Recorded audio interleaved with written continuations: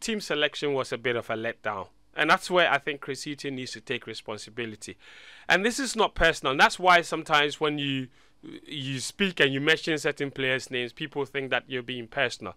But let's say Captain Andre Ayew, for example, in yesterday's game particularly, first of all, Ayew had not played significant football since January. That's 6 months since he moved to England.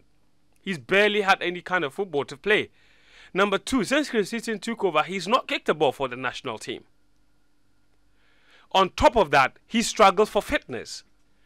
Now, with the full knowledge that Ghana has struggled for goals in recent matches, and knowing, of course, that the only reason Ghana got that equalizer against Angola was because Chris Hughton was highly praised for being bold enough to make substitutions at critical moments in the game and brought some players that were quicker, that were younger, that were sharper.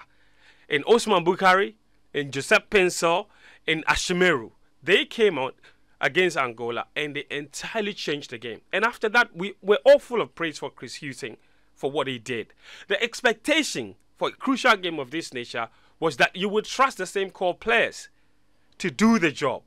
Instead, you're looking for goals against Madagascar, then he benches Kudus, he benches Osman Bukari, he benches Ashimeru, and then the entire team that he plays yesterday even struggled to string passes together. So first of all, team selection wasn't spot on, in my opinion.